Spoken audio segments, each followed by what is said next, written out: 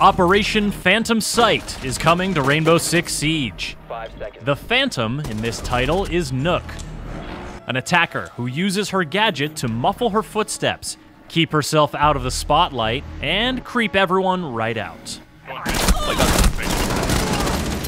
The Sight is Warden, a sharp-dressed defender whose glasses allow him to resist or recover from flashes and to see more clearly when things get smoky.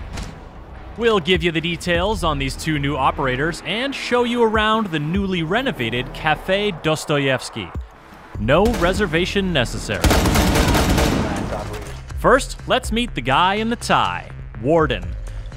Fresh off a stint with the United States Secret Service, Warden is a dapper defender who accessorizes with his glance smart glasses and a snazzy statement watch. When things start popping off, Warden can switch his glasses on to accomplish all of the following. Number 1, make himself immune to flashes. Number 2, remove any flash he is currently affected by. Number 3, give him clearer sight through smoke. And number 4, add some high-tech panache to his "I just killed you" screen. You can manually deactivate the glasses or wait until they run out of juice and need to recharge. Either way, there is a fixed cooldown before you can activate them again, but there's no limit to how many times you can use them in a match. With his glasses active, Warden is a strong counter against any smoke and flash party that the attackers try to throw.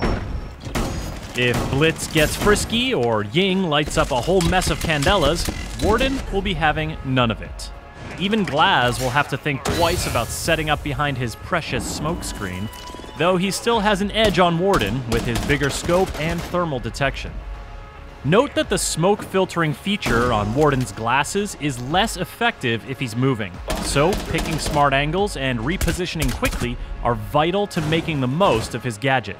And while his glasses are active, you'll need to watch out for the gadget disabling and gadget detecting powers of Thatcher and IQ. But as a high armor, low speed operator wielding either an MPX submachine gun or an M590A1 shotgun, Warden makes for a strong anchor, and he looks good doing it.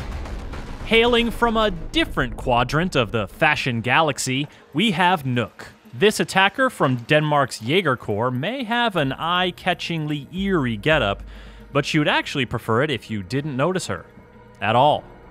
So, when her Hell Presence Reduction gadget is active, you won't hear her footsteps, and you won't see any sign of her on camera feeds.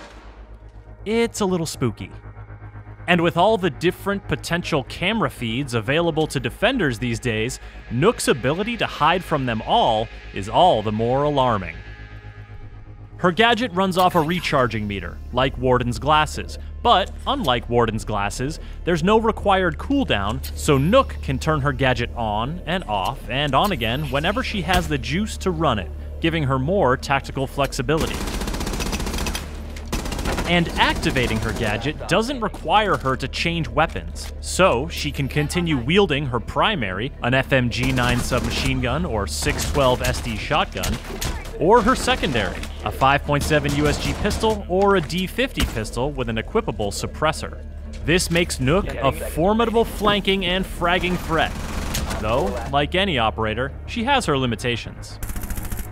Nook's gadget will glitch and be visible on camera feeds if she performs basically any action except moving at a normal speed or slower, crouching and moving, or reloading or swapping weapons. You can also keep an eye out for environmental clues, like breach debris moving of its own accord. Or you could take a more proactive approach and throw down some barbed wire.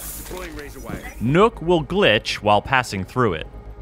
If you really want to make things tricky for Nook, take Lesion and his goo mines. She'll glitch when she steps on one, glitch every time she takes damage, and glitch while she pulls out the needle.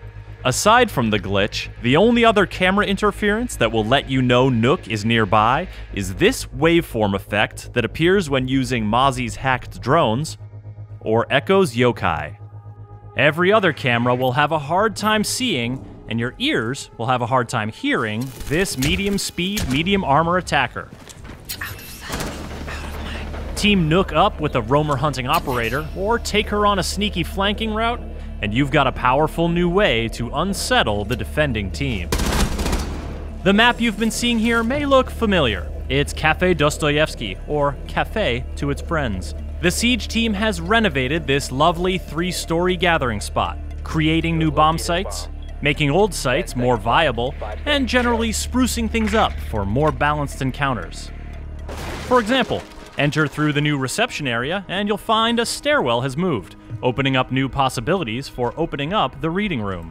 The kitchen area has been extensively remodeled and given a festive touch, and there's even been some light roof work. The shiny new cafe map will replace the old cafe map for free when Operation Phantom Sight launches. The 2 new operators, Warden and Nook, will be available at launch for Year 4 Pass owners, and unlockable for all players 7 days later by using Renown or R6 credits.